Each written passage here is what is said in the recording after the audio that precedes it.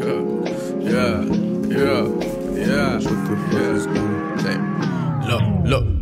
all my niggas savage, rotten like a carrot. They say they got baggage, we know you the average.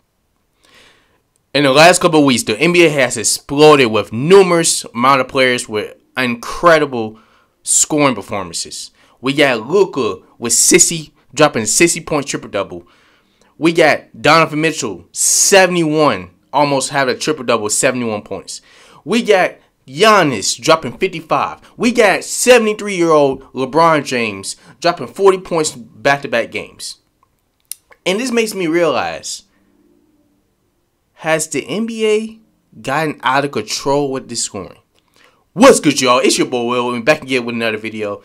And it's coming to a realization that I don't believe nowadays that you can win championships, that defense wins championships. In my opinion, does defense really win championships nowadays? Look back on the last champion, the Golden State Warriors. Now, they had a really good defense, but not as great as the Boston Celtics. The Boston Celtics led the league in defensive scoring. They also led the league in defensive field goal percentage, defensive three-point percentage, and steals. And they still lost the championship to Steph Curry. Lost to a superstar, of course, probably the face of the NBA. But now this makes me think now, as we look at all these performances the last couple weeks, not just Luka dropping 60 triple-double, he had 21 rebounds with it and 10 assists. Not just Donovan Mitchell, as you see the performance he had in the overtime, the performance he displayed in overtime. Not because Giannis dropping 55 and then 40 and then 30 triple-double. And last night, we have performances like this from KD, where we should suspect it. But now let's get to the teams allowing this much points.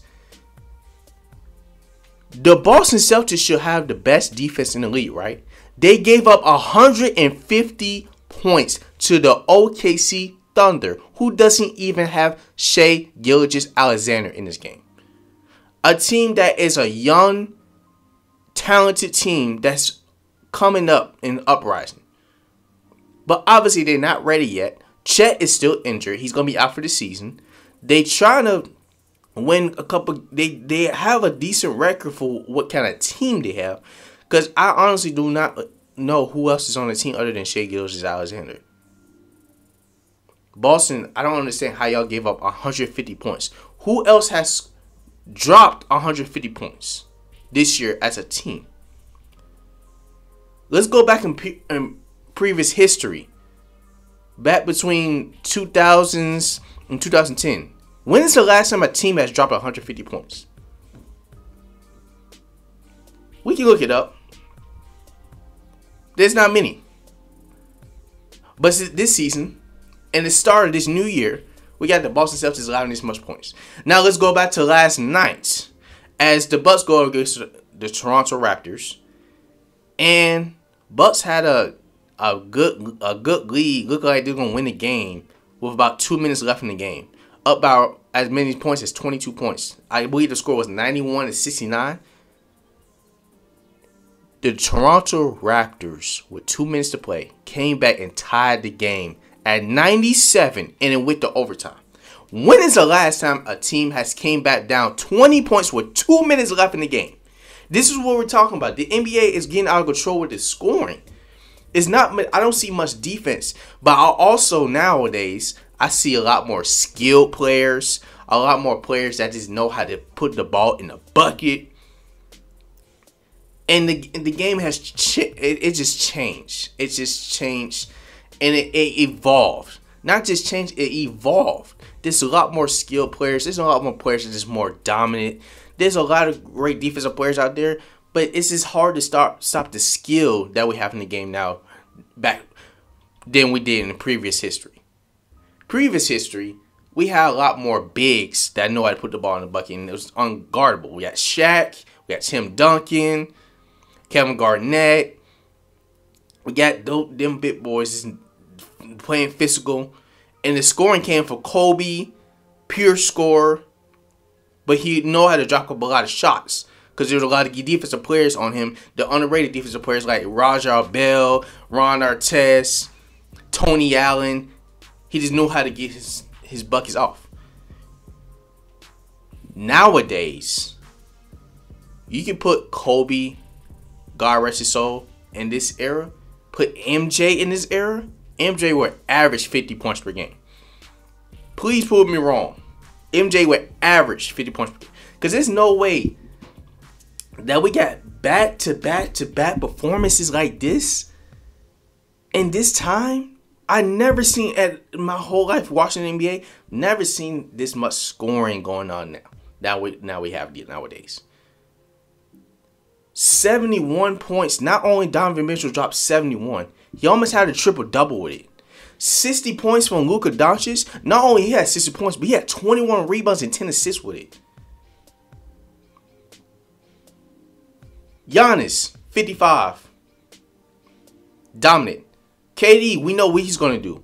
Then we got Kyrie doing, he actually dunking the ball for a lob. Nobody boxing. It's craziness going on. And then we got high-powered scoring as a whole team. We can go back when the Memphis Grizzlies